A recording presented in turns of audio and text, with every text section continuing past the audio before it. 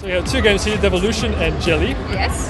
What was the concept behind Devolution? I don't know. I wrote down an idea in my notebook. It was like someone has devolved. So the idea was that you would play the game and keep evolving. And then it eventually just came more of the story was more important than those mechanics. Yeah. So the idea is that something's happened.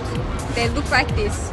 You're not really sure if they were something before or they were somewhere else before. And that's how they are now. And then you play along and you're like, I don't really know what's going on. And then you kind of get drawn in, and the end, it ends in a way that everyone can interpret it a little bit differently. It has somewhat of a happy ending, I found. Happy, sad, I guess. Happy sad, yeah. Yeah, people play it and they're like, oh, I see, and they have this existential sort of understanding of the universe. It's pretty interesting. And again, in 1 month. Yeah, I made that in 1 month. It's yeah. bloody brilliant, I have to say. Oh, thank you.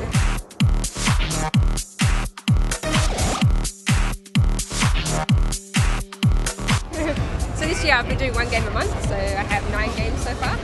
It's a big movement online. You can visit onegameamonth.com. Yeah, I'm aware of that. So I'm on high scores at the moment. You get XP and you level up, and it's awesome. So that's the best thing about it.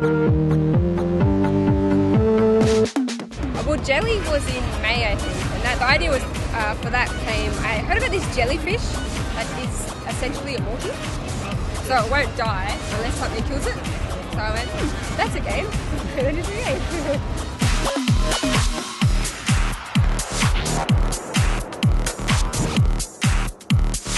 Platforms for Jelly, iOS, Android?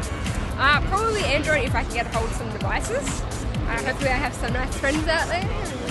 Not worried about the problems with different screen sizes? Yeah, so at the moment I have code in that will decide the screen size and calculate it.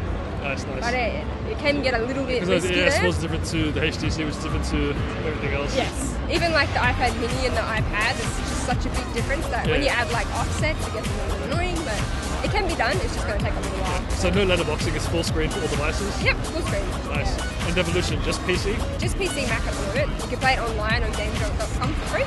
Nice. So not charging for it at all? No, not charging for it. Any commercial ideas in the future?